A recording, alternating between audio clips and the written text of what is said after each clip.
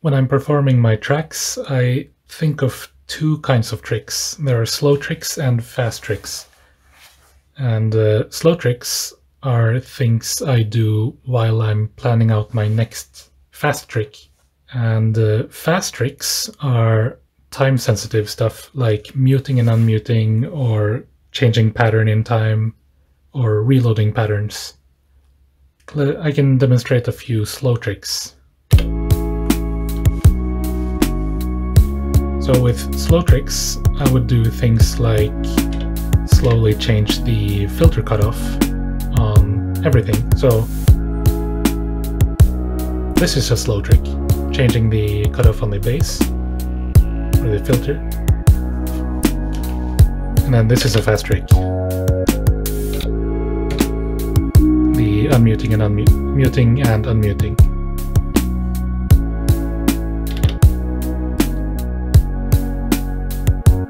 So one way I like to do slow tricks is to change, for example, the cutoff while changing the track. So I'll be changing the filter cutoff on all three of the melodic tracks. So it'll go something like this. I'll select bass, and then change the cutoff, and then I'll change to the lead, and then change to the pads.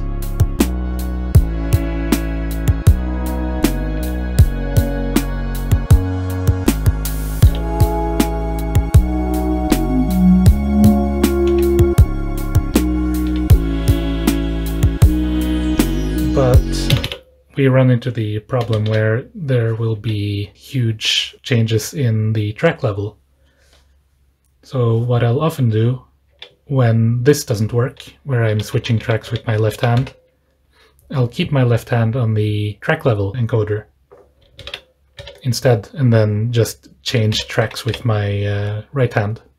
So it'll go like this. Change the bass. And as I turn the filter cutoff up, or the resonance, it'll get louder, so I'll turn down the track level to compensate. Same with the lead.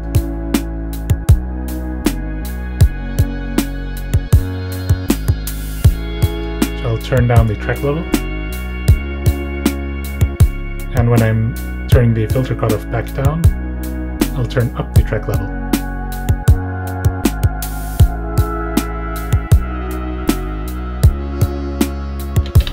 Same with the lead, or the pads.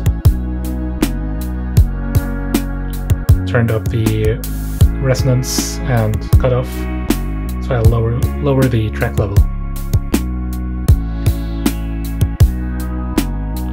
And as I lower the filter cutoff, I'll turn up the track level. And lower the resonance. And then here's a fast trick. And the reload. So yeah, those are the slow tricks. And so filter is one of my usual targets when I'm doing slow tricks. But there's also the synth page, the second synth page, where the A and B levels are. Those are also very nice to change. So listen to the lead. And let's listen to it in context. So I'll turn up the filter cutoff, and then change the synth level, or A and B level.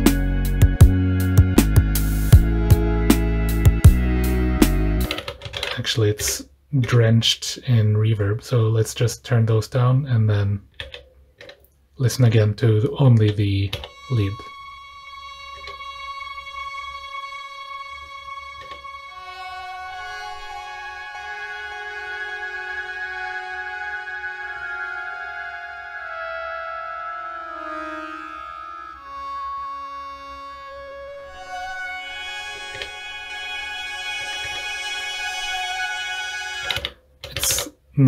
The difference wasn't as huge as I expected, so let's try on the pads. Let's first turn up the filter so we can hear what's going on in the high end.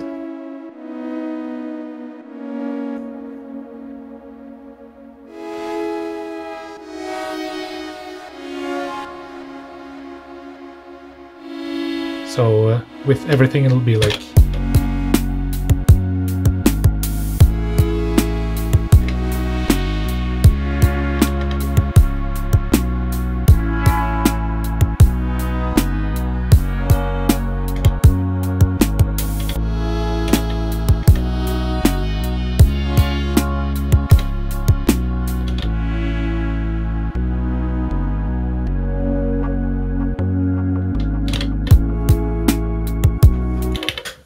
So yeah, that's how I usually think. So there's track level. Always try to keep track of how loud the sound is.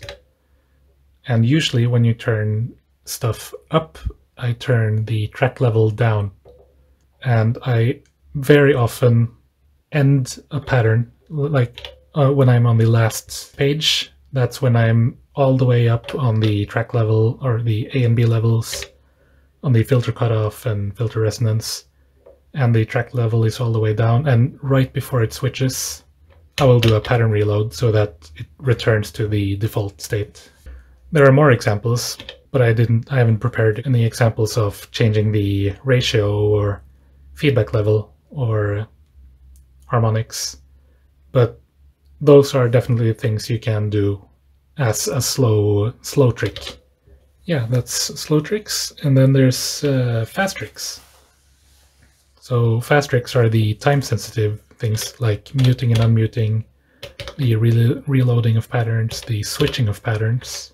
So what I usually do is that while I'm doing a slow change, like changing the filter cutoff, and I know that by the end of this pattern I'm going to unmute the drums, then I will, as soon as I'm getting closer, I will just stop doing all slow tricks and move my hands down to either function and the track I want to mute, or I will already have pressed function and bank so that I can just mute them by pressing the button.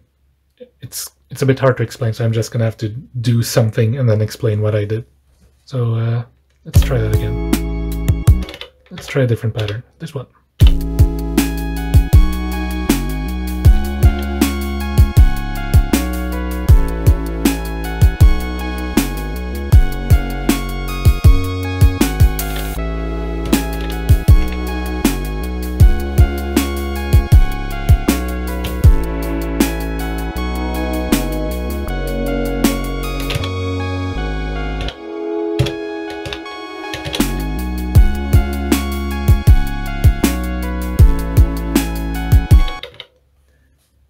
So, okay, so while I'm doing slow tricks and I know a mute is coming up, this is just muscle memory from the Digitact, but I like just single pressing to mute. So this motion where I'm just pressing function bank and then accidentally hitting MIDI instead, this is just something I do automatically, so I can do this to mute and unmute, and it's literally the same thing as pressing function and then muting and unmuting, but I'm more comfortable with just knowing that I can mute and unmute with one hand. So yeah, while I'm turning stuff, I will when I'm getting closer to the place I want to mute, I will stop doing this slow trick and then move my hand down to the function bank and then move my right hand to mute the track. So that's the thing with fast tricks. I stop the slow trick and then I will, for example with the pattern reload, I will just move my hand so that it's perfectly aligned. So first go into mute mode and then my hand over the function and no to reload pattern, and then the tracks I want to mute. So it's like all in one motion right at the end, and then I will unmute before the next pattern starts. I also remember pressing page to mute the kicks, and that's because on the drum track, which is just a 16-step pattern with, I think there's one every second loop this kick will play, and on the last of 4 loops the open hat will play, and all the kick trigs have the negative fill condition, so that I can mute just the kicks by pressing the fill button.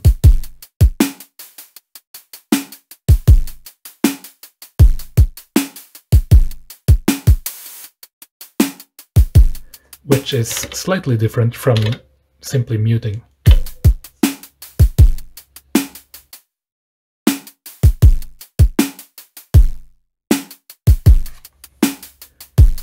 And that leads me to my mute timings. So I very often mute 4 steps at a time. Usually at the end of a 64-step pattern, I will sometimes mute the last 4 steps. And sometimes, or more often, I will mute not the 4 last steps in a 64-step pattern, but the next 4 steps, the first 4 steps of the next pattern. So let me demonstrate muting the last 4 steps of a pattern.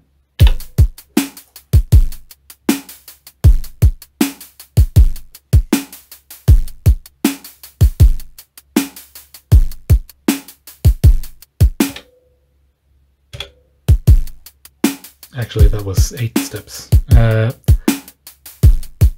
it's just muscle memory. So muting the first steps.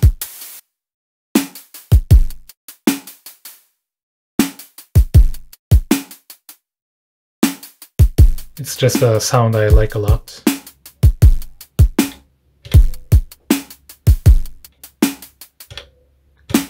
And sometimes when I'm muting the first 4 steps, I sometimes include the first kick, and other times I will mute before the first kick. So even if you miss and you hear the kick when you meant to mute it, or you accidentally mute the kick when you wanted to hear it, that difference doesn't really matter.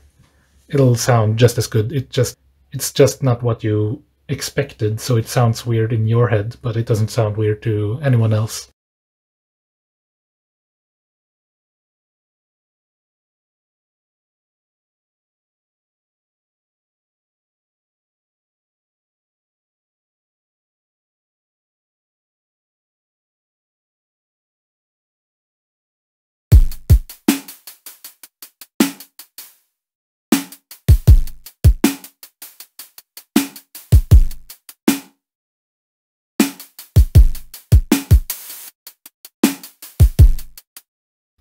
And then there's pattern reload, and if you've seen a few of my videos, you'll see me spamming function no at the end of a pattern, and that's so that I will reload the pattern before the switch, so that when I return to this pattern it'll be already be reset. But I'll also spam it so that in case I forgot to reload the next pattern, I'll reload it immediately. So I'll go like this sometimes during pattern changes. So let's try that. Let's go from the main 1 pattern to the main 2 pattern, and I'll demonstrate what it sounds like when you forget to do it. So main 1 sounds like this, main 2 sounds like this. Yeah, so let's do some slow tricks. Like turn up the bass, or the filter on the bass. And then And then I'll exit mute mode again so I can select tracks normally. And then switch. And then, yeah, this is just something that's unique to this track, but on the page setup menu, I have change length set to 16. And that's because on this track in particular, I have the main patterns, main 1 and main 2, but I also made a separate ending, and it sounds like this, and it's only 16 steps long, is it? Yeah, it's only 16 steps long. And this is an endlessly looping end pattern. So which is meant to go into main 2. So let's listen to this pattern and then switch to the main 2 pattern.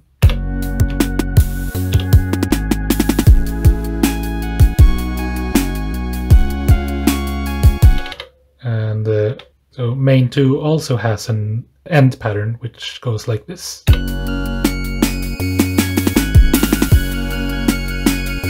Which leads perfectly into the, I think, this pattern, which is, I didn't name it, it's just a pause thing. So, but yeah, the thing I wanted to show was if you forget to reload pattern, it'll sound like this. Like, let's do slow changes.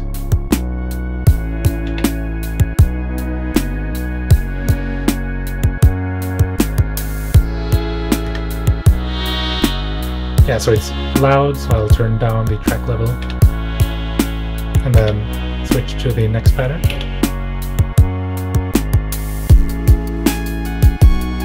So now we're on the next pattern. Let's say we want to turn it down by turning down the filter cutoff. And since we forgot to reset the previous pattern, it'll suddenly be the wrong intensity. So this is a bit more intense than I expected. And suddenly doing a pattern reload might sound strange. So that's why I like to spam pattern reload right before the next pattern, and then when it switches to the next pattern, keep spamming function no to reload the pattern just in case I forgot to do it earlier. Usually changing patterns is pretty straightforward. You usually have a 64-step time window to do the pattern change.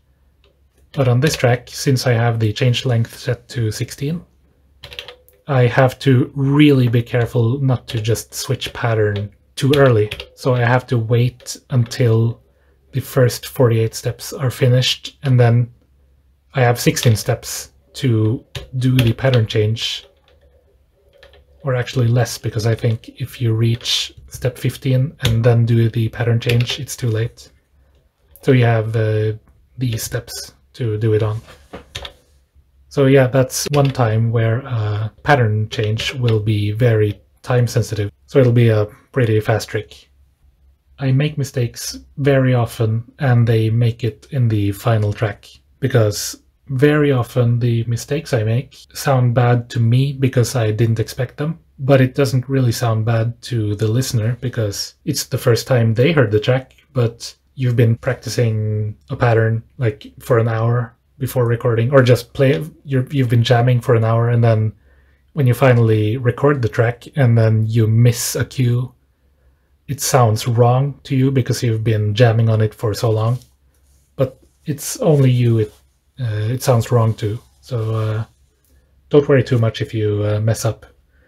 But if you do mess up with, for example, coming back to a track where the intensity is too high, let's increase the drive on everything. Like if you switch back to this pattern and it sounds like this, but you expected it to be a lot softer, a pattern reload might be a bit jarring. So instead you could like slowly turn it down, like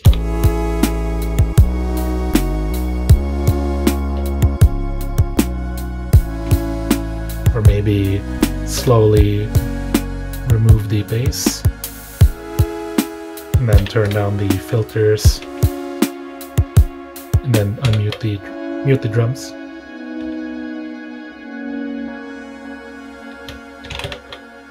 And then there you have a new ending. It's not what you expected or planned, but you managed to salvage the botched pattern because you forgot to do a pattern reload earlier. So even if things don't go as planned, you could still salvage your track.